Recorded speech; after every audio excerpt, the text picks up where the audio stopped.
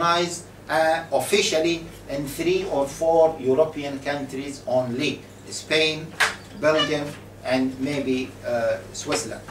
Okay, that's all. Apart from that, Islam is not recognized officially, legally. And because of this, it is true that we as Muslims are protected under the European human rights system law, yeah, but we are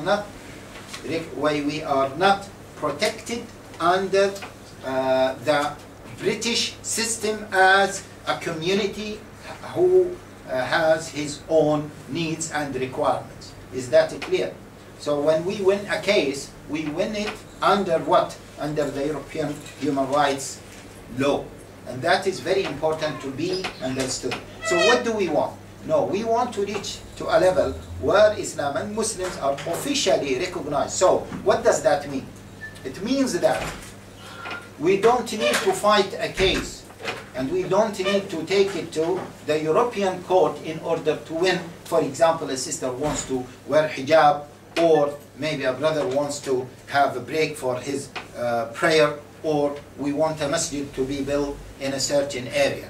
Let alone have Islam being taught in the educational system, or let alone that some elements or certain elements of the Muslim personal law to be integrated or incorporated within the judicial system.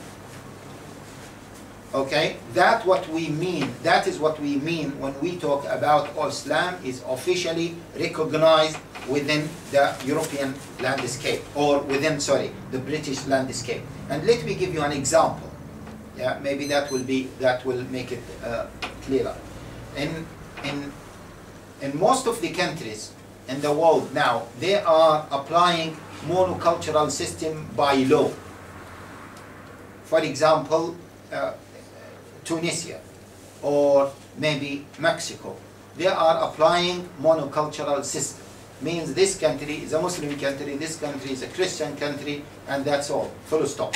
Now in Britain we don't have a written constitution. Are you aware of this? Some people say we don't have a constitution. That might not be an accurate statement.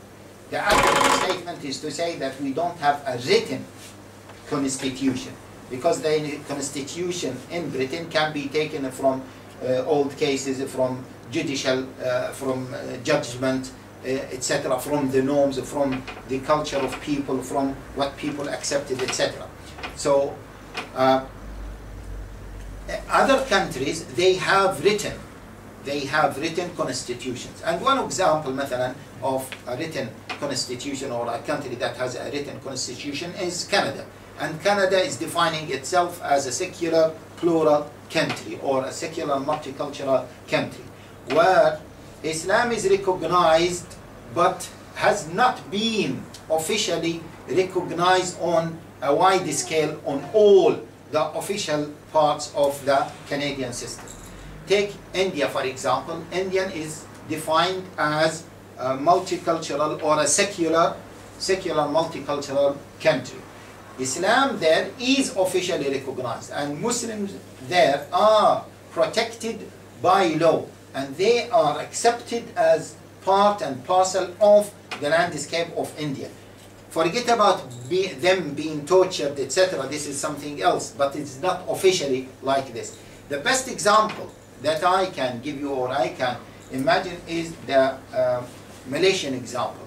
Malaysia is, although it defines itself as a Muslim country, yet the practice of the legal system of Malaysia is a multicultural practice, whereby, as you know, in Malaysia, 60% are Malays, Muslims, 30% are Chinese, mainly Buddhists, okay, and 10% are Indians. Some of them are Muslims, some of them are Christians, some of them are Hindu, etc. But the Chinese are recognized as not Chinese, as Malaysians, okay? But they are recognized as a community that has its own needs and requirements. and they are allowed to practice their religion protected by law, and law have to subsidize for their religion or for their religious practices. Not only that, but I have heard that they are allowed to teach in state schools in Chinese, because they are part of the country and there is no dominance of that country. Now, this kind of setup, I believe that it is the best setup for Muslims, at least until we see, as which is our dream, the Islamic State or Islam all over the world. Now, that setup for Islam and Muslims in the UK or in any European country, we don't need to be worried about many other laws that set up against Islam, because Islam now became part of the system. Now, in a manifestation of that is mainly two things. When we see in the educational system, that the educational system caters for the Muslim students' needs, whether in primary schools, secondary schools, or universities. When the educational system caters for their needs, then we can see that yes, we have reached to that level, or we are about to reach to that level. This is in terms of education. In terms of the judicial system, which is a matter of concern for so many Muslims, when we see some Islamic principles being incorporated officially within the judicial system, means when you have a divorce case and you go to the court, they tell you you are Muslim, then you need to go to this Islamic court or this section of this court, or maybe these are the officially recognized imams who can conduct your divorce or your marriage, or they can deal with your cases, and their approval is recognized, and we cannot conduct anything before you receive your approval from them. That is another thing. Inheritance law, for example, we don't need to go around the system by having a trust in order to be able to distribute, first of all to have a will in order to distribute our assets or the assets of the deceased according to Islam. But the system itself recognizes if the family is Muslims, then they are they are allowed by law to distribute the assets according to their own faith. So that is what we want to achieve. Of course, we can explain more about this, but these are the main two examples in the educational system and in the judicial system. So, and that is the goal.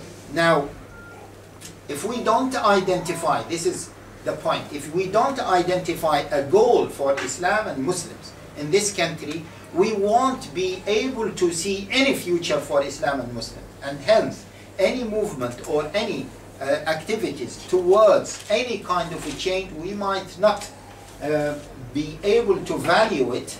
And in fact, in many cases we will sit passive, not doing anything, and in many other cases we don't know what to do. Why? Because if someone is swimming in an ocean and he doesn't have a direct, and he doesn't have a target to reach to, he might swim in the ocean and he is about to reach to his destination, but he is not aware. He is unaware that that is the destination, so he might go all the way, back, thinking that is still the destination is so far. And this is the problem of so many shabab. When you are discussing with them with a voting or involvement or a change in the society, they say, what is the point? And they always value everything happening in the UK or any activity or any engagement or any involvement, just they value it on the issue of war in Iraq, war in Afghanistan, war and terror. That's all. That's all what they see. But you are telling them, okay, apart from those things, you have children are going to schools. What are you going to do with that? You have planning permissions. You want the planning permissions. You have even Muslim